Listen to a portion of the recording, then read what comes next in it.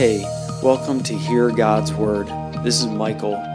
In this podcast, we study and dissect the Bible to better understand what it means and is trying to say. Whether we cover intense word studies or simple stories, there's so many layers and it's all important. So, if you want to hear what God has to say, then let's dive in. Hey everyone, I'm so glad that you joined today, and we are actually going to now be starting on the second chapter of Genesis, and this is probably going to be one of the shortest episodes that we're going to do.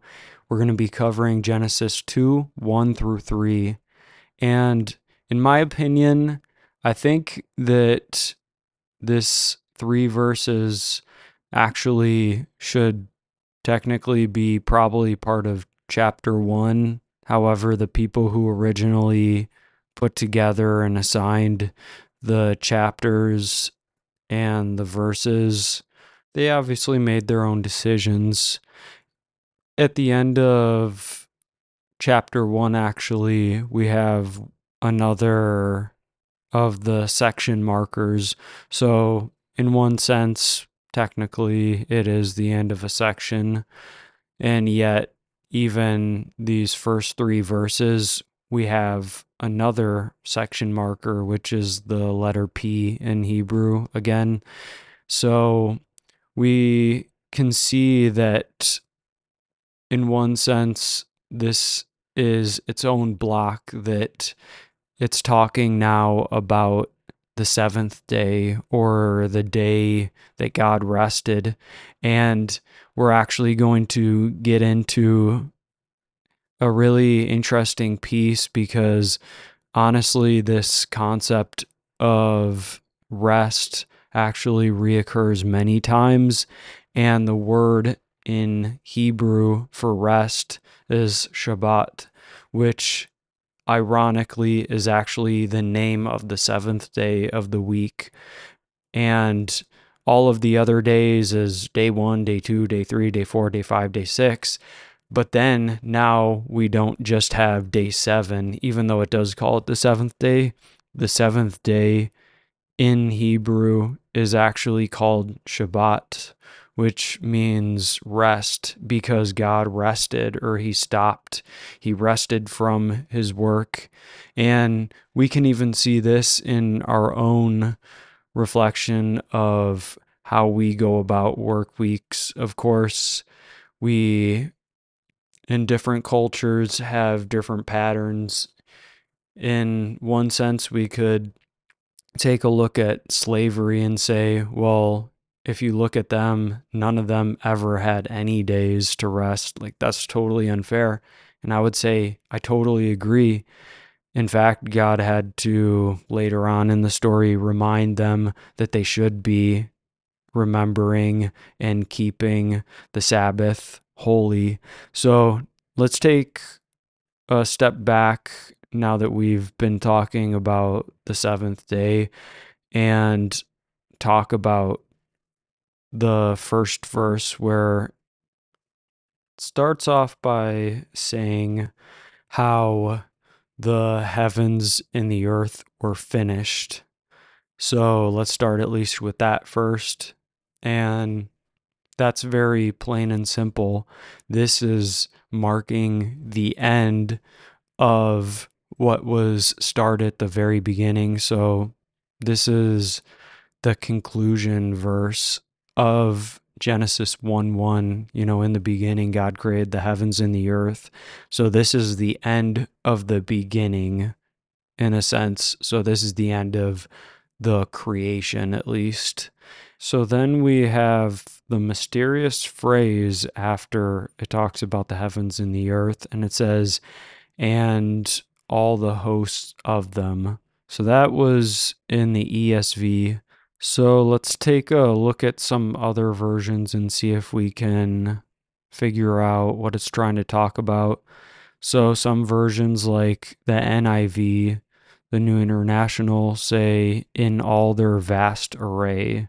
So kind of talking about the vastness and the array meaning essentially a wide variety and a long sequence of different things. So obviously we talked about that, and we talked about the chain of the things that God's made. So that makes sense. It's a little bit weird wording, but we have essentially vast arrays, hosts. But then there's other versions, such as, let's take a look at the NLT, because as I mentioned, that's a easier to understand version. And it says, and everything in them was completed.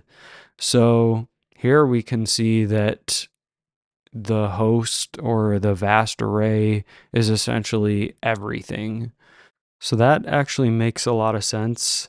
And there's one other theory that I'll propose in a minute, and I don't necessarily and personally subscribe totally and only to the theory, but I do believe that it could be a part of what is talked about in the host. So I also wanted to open up the net version again. As I mentioned, it's a pretty good scholarly translation, and let's see what it has to say in this one for the word for host. It says in a textual note, and all the host of them. It says here, host refers to all the entities and creatures that God created to populate the world. And the translation in the net version is the heavens and the earth were completed with everything that was in them. So that's just very plain and intelligible. So we can see that the very most basic meaning that we can take out of this, even if there happens to be more layers potentially behind it, at least what we can get out of it is this is the end of the heavens and the earth being created and everything that he made. So, plain and simple. Now, I want to take a minute, though, like I mentioned, to go over one of the other theories of what the word host can mean. So, many of you may be familiar with the story of Jesus' birth, and in Luke 2:13, you may recognize this verse where it says, and suddenly there came with the angel a multitude of the host of heaven, praising God and saying, glory to God in the highest. And so there you guys can see where it's talking about the angel and many of them, like the word is plethos, so a plethora, like many angels of the heavenly host. So, what kind of host? The heavenly host. So, this is, even though it's in a different language, the one that I just read in Luke was in Greek, but we're reading in Hebrew right now. It's the same sort of concept because the Bible, even though it was written in two different languages and technically three, at the same time, we have most of the same concepts, and the Jews even carried over a lot of the meanings of their words over into Greek and adapted the way that they spoke the Greek language. So, in one sense, even though this only says the hosts, and in Luke it says the heavenly hosts, it could be a specific reference to either that God created the hosts, which were those heavenly beings or angels or other gods, or it could be also referring to that they were there present while God was creating things, as we've talked about as one of the theories, or it could also potentially be simply talking about the stars, since many times the stars and the lights in the sky were viewed by many as the heavenly beings, and they were worshipped as such, and they were represented and symbolic of the hosts in the heavens. So that's another theory. And the other theory, which is the one that is in most translations of the Bible, I think the most solid and comprehensive answer for this, which is what we read earlier, which is essentially everything.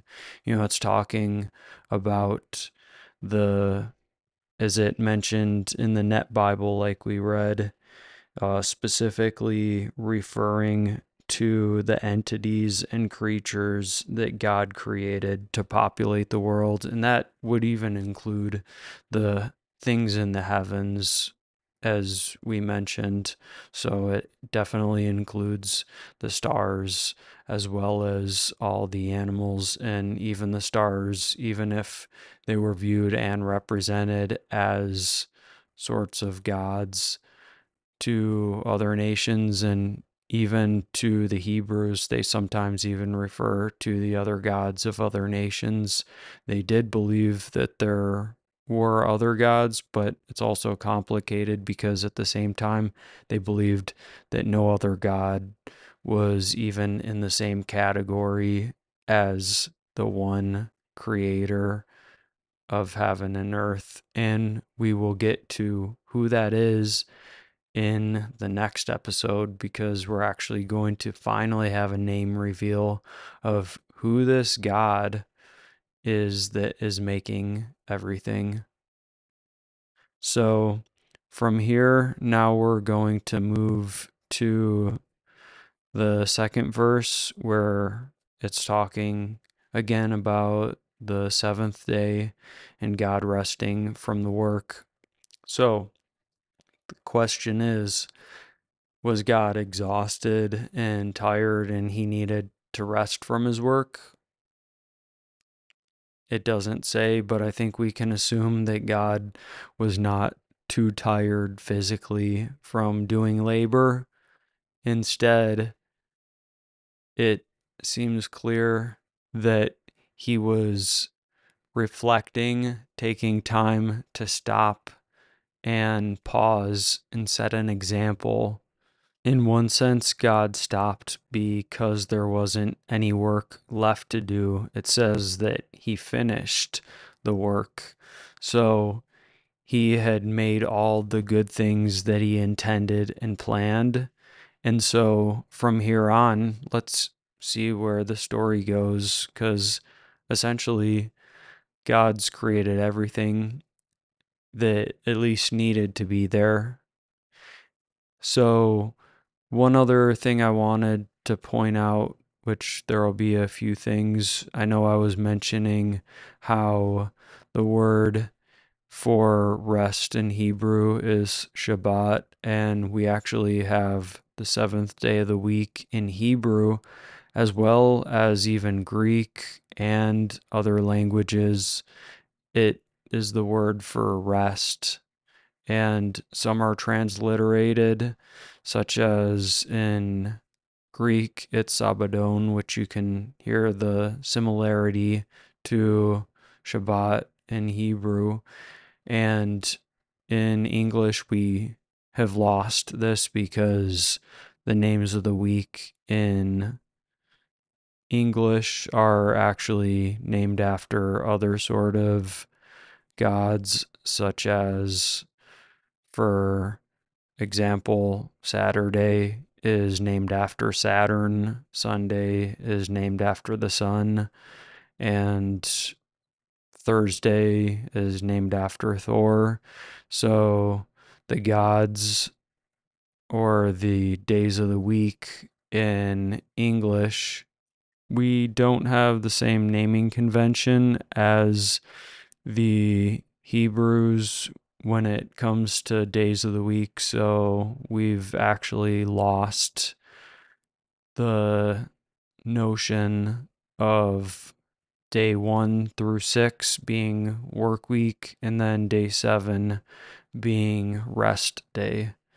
So even later on, when the Israelites became slaves, God actually had to remind them, and he gave them a commandment to remember the Sabbath and keep it holy. So that brings up the next point, which in verse 3 ends up making the seventh day special, and he blesses it, as it says.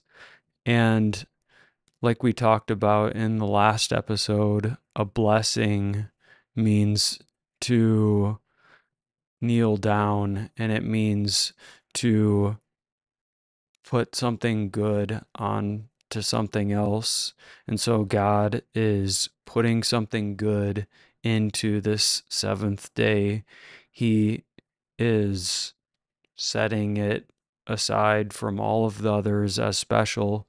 And speaking of which, that is actually the definition of the word holy. So the word holy actually means to be set apart. And you can think about it in this way. So, what something means to be holy is for it to be set apart and aside from everything else. So, for example, we have an example in the Bible of where God tells one of the characters in Exodus, Moses, he tells him to take off his sandals because it's holy ground. And you may be like, why does that matter? But just think about it. If you go to a friend's house and let's just say they have the tradition of taking off the shoes because they don't want to get dirt inside the house, like the outside, that's where you can go get dirty, but you don't want to come and drag the dirt and the mud inside. It's a special place. It's set apart from the outside. And if you come drag that dirt inside, you're defiling that special place. Like the home is special. It's not meant to drag dirt into. And so I believe that's a semi good example to give you a picture to where if we have something that God or even people can create things that are holy, like for example, you know, holy water.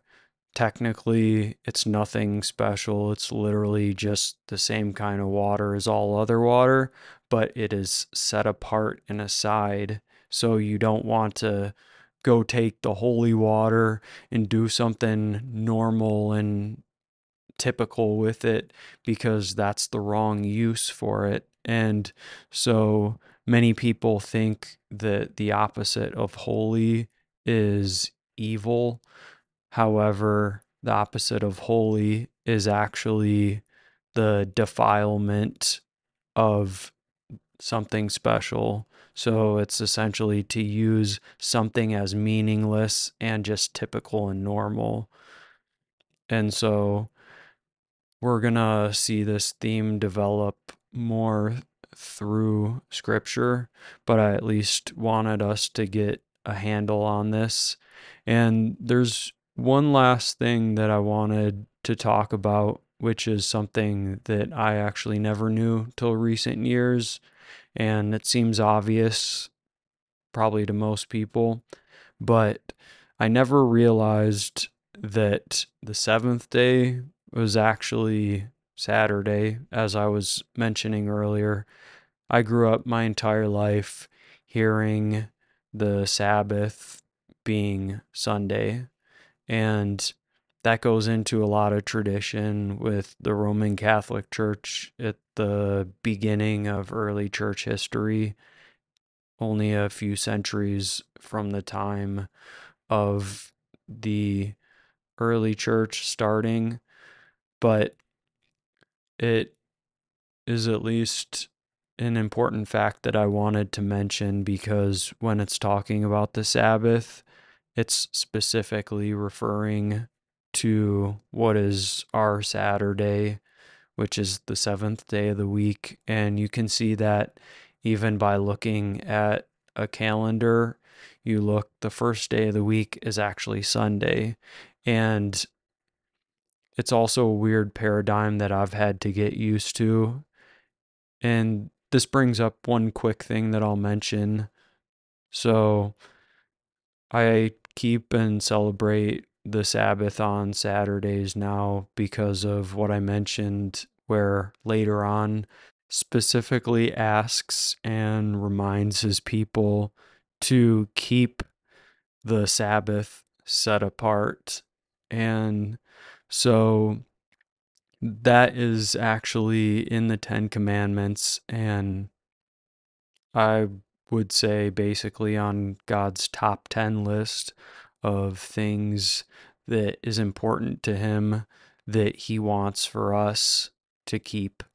And so whether that is something that you believe personally or not, I believe that it's something very much worth considering since God set this precedent from the very beginning. He didn't have to rest on the seventh day because God doesn't get tired, but at the same time, he had finished what he needed to do, and he also says that we should work 6 days and finish what we need to do so that we can rest and keep that day that is his day set aside.